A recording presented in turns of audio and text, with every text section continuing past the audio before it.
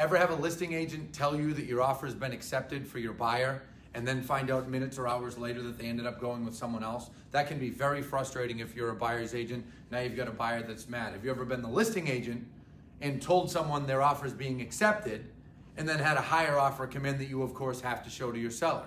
Very tricky situation, and I want to talk to you guys about how to deal with that. Anthony Lamacchia here with Crush It in Real Estate, and I want to talk to you about how to deal with this and how to not get yourself in a situation where everyone gets mad at you. So let's start with if you are a buyer's agent. If you're a buyer's agent and a listing agent tells you your offer has been accepted, okay, we're going with you. Don't run and say those words to the buyer. What you say to the buyer is, listen, I talked to the listing agent and it sounds like you're going to get it, but until I have it in writing, I'm not going to believe it, okay? You give them a heads up, but you cushion it because, my friends, you don't have a deal until it's signed. You don't have a deal. Now, if you're the listing agent, change some of your wording, okay? First of all, everybody's too damn text happy in this business. People hate to pick the phone up anymore. But if you're a listing agent, don't overcommit. And I wrote both of these things on the board, or I should say Christine did. Her handwriting's a little better than mine.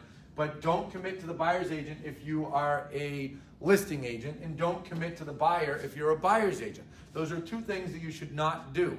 But let me go back and explain this one, which is number one, if you're a listing agent. If you're a listing agent and your seller tells you, all right, fine, let's take that offer. And you say to the seller, all right, I'm going to email it over to you. I'm going to dot loop it over, whatever.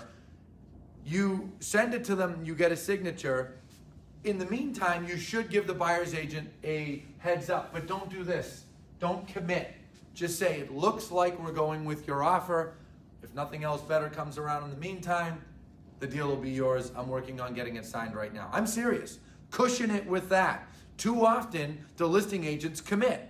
And then what ends up happening is the listing agent ends up getting another offer in the meantime. Doesn't happen often, but they get another offer in the meantime, and they don't have a choice. When you're a listing agent, you receive an offer, whether it's higher, lower, medium, it doesn't matter what it is. Same offer, you have to show it to your seller. When you receive an offer, you have to show it to your seller right away.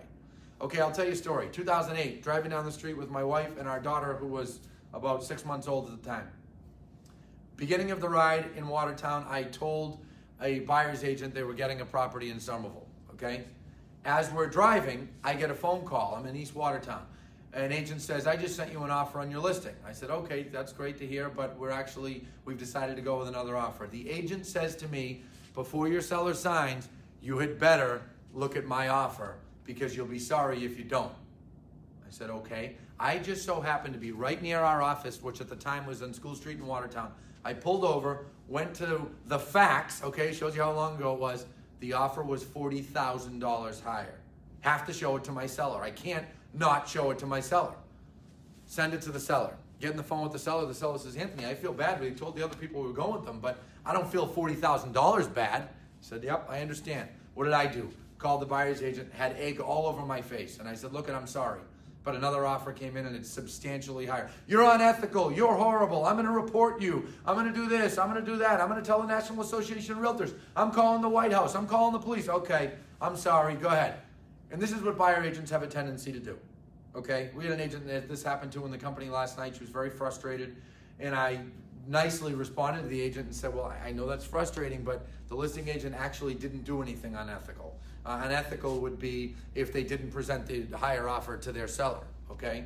But they don't have a choice. And when the offer comes in that's higher, they have to show them. If the seller sees it, the seller wants to take it, they have to take it. Now, some buyer's agents have made arguments, well, if it's in text, okay.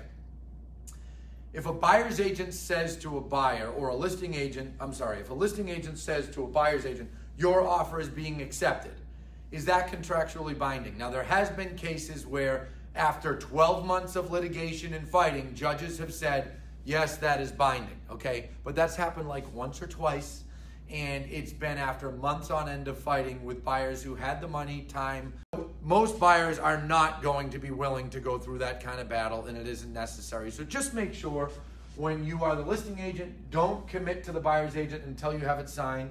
When you are the buyer's agent, don't commit to the buyer. I hope that helps. I hope you guys understand. If there's any other parts of this that I didn't clear up, put your questions below in the comments and I'll get back to you on it. Thanks, my friends. Have a great day and happy home selling. The fall market has been busy and that's good for all of us. Have a good one.